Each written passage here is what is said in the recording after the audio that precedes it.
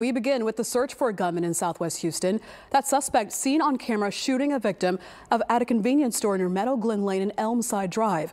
Our KPRC2's Bill Barajas obtaining that video. He's live from a Southwest Houston Police substation for us tonight. Bill, what have you learned?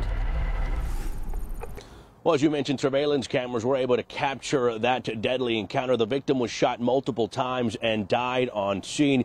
We actually paused the video before the shooting started, but we still want to remind you that it is disturbing. Cameras show three men just outside the Sunrise grocery store at about 12:30 this afternoon. A few seconds in, it's clear something is wrong. The suspect in white pulls a gun. We'll pause it there. HPD investigators say he fired multiple shots, hitting the victim in dark clothing several times. The scene becoming the focus of a murder investigation minutes later. No other injuries that we know of at this time.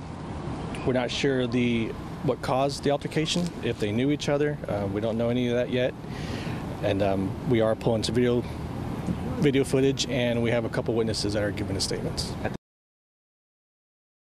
And that suspect eventually did run off. He is still on the run. If you have any information on who he is or his whereabouts, you're asked to call the Houston Police Department or Crime Stoppers. The number for Crime Stoppers, 713-222-TIPS. We're live in Southwest Houston tonight. Bill Barajas, KPRC2 News.